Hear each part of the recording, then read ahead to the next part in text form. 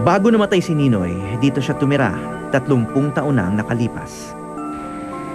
Ang tahanang ito ang saksi sa pinakamasayang bahagi raw ng buhay ng pamilya.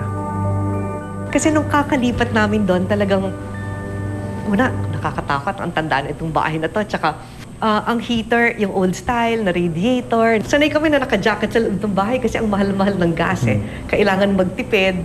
True yon talaga na alam ko what it's like magtipid sa kuryente. Kasi ang mahal ng to heat a house. Like now, super conscious ako na, hoy, magpatay kayo ng ilaw or pag walang tao, patayin niyo yung aircon. Because of those years. Isang araw dumating ang dad, may mga forms for all of us. Para sa insurance niya, importante ang mahal magkasakit dito. Kinabukasan, pagkadating niya, sabi niya, okay, change of plans. Yung mga pina-fill up ko sa inyo na dinala ko, kalimutan na ninyo, pinagpupunit ko na lang. Dahil ang mahal pala ng insurance, lahat mag-ingat na lang, bawal magkasakit. I would say Pinky was the breadwinner when we lived there. She never gave money to mom or to dad, but every payday from work, I would say she took care of the food. At sa mag-asawa, hindi si Ninoy kundi si Cory raw ang taga-ayos ng mga sira sa kanilang bahay. Ang dad was not one to be fixing things in the house. May isang fall na nabaha yung basement non-stop. Kaka-operahan pa lang ng dad nun. Kaya, syempre, hindi ko kaya yan. So kami ng mga mom, sige, balde, akyat, tapon, hanggang nahanap nga ko ano pala yung valve na bubuksan para nga mawala lahat ng tubig. Tila walang kakaiba sa pamumuhay ng isang ordinaryong pamilya. Malaking bagay na raw ito, lalo na sa bunso, na 9 na taong gulang pa lang noon. Dad, siguro kasi nga had to make up for lost time. So, ang mom namin ng disciplinarian.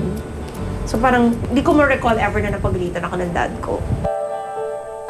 I was only 1 year and 7 months when martial law was declared. So parang, first memories ko of what family life was like was visiting my dad in Fort Bonifacio. So parang how yung nangyari, yung lumalaki ko, akala ko yun yung normal. So that was the big adjustment for you, I guess, To have a dad. sa Amerika. Basically, to have a dad. Because that was the ano talaga. And we really had to adjust to each other because I really was just so used to having my mom's 100% attention. So syempre may konting jealousy at first. My sisters all said, you know, Dad never was able to watch any of our school plays. Ako bawat Christmas pageant, even if I had just one line, my dad would be there. Sa Boston, ang asawa ng magiging pangulo at ama ng isa pang pangulo, naging isang karaniwang padre de pamilya. Ang dating senador, kalaban ng diktador, 3 taong nasanay maging family man.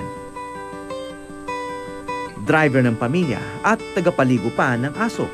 So tumawag siya, Ma'am, may pasalubong ako. May dala akong 2 aso, lahat kami aso. Dagdag pa sa trabaho. Mag-aalaga ka pa ng aso, magpapaligo ka pa ng aso. Pero, pinanindigan niya, since siya yung may gusto, kasi Dad, wag na.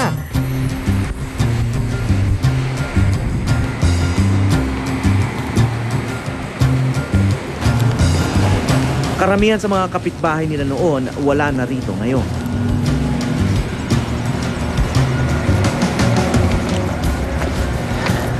Pleased to meet you. I'm Howie Severino from the Philippines.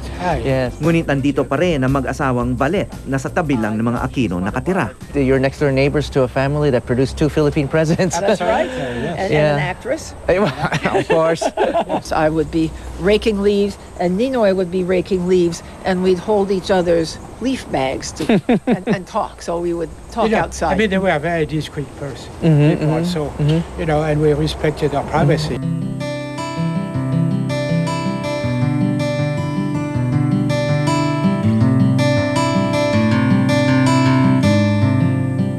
This is the Christmas card I got from Cory. Do you want Where this? she said, I'm sorry I didn't see you when I visited Boston. We'd seen her only at Mass. She said hello. My oldest daughter, Elena, who taught at Mount Alvernia, got married to her boyfriend of 7 years. It was a beautiful wedding in spite of a few sad moments when I was thinking of Ninoy and wishing he could have been with us.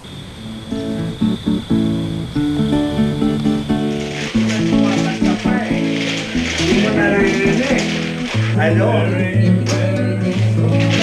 Okay, the only missing guy here is Ninoy. Bukod sa mga ballet, nakilala ko rin ang iba pang naging malapit kay Ninoy. At ito ang paborito nilang libangan noon. Magmamadyo sila hanggang umaga na minsan eh. Tapos breakfast na, tapos uwi na siya.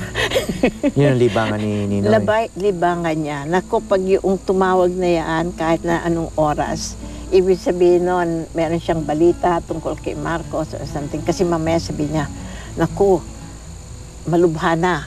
Ay, naku, malakas na naman. Nagdi-depress siya. Kawawa naman si Ninoy. Pag ganyan-ganyan ang mga balita, di ba? No? So ito yung mesa kung saan kayo naglalaro nila Ninoy. Oh. Pinagawa nga namin sa Pilipinas. Just me. Bakit wala bang ganito sa Amerika? Wala. Come on in. Come on in. That's Bob. Hi, Bob. Howie. Hi. Mga magkakaibigang doktor na matagal na sa Amerika, sila ang pinakabarkada ni Ninoy sa Hi, Boston. thank you for having us. Have lunch first. Thank you, thank you. And I understand that many of you were quite close to him when he was living in Boston. Very close. Nagtipon sila para alalahanin ng dati nilang kaibigan.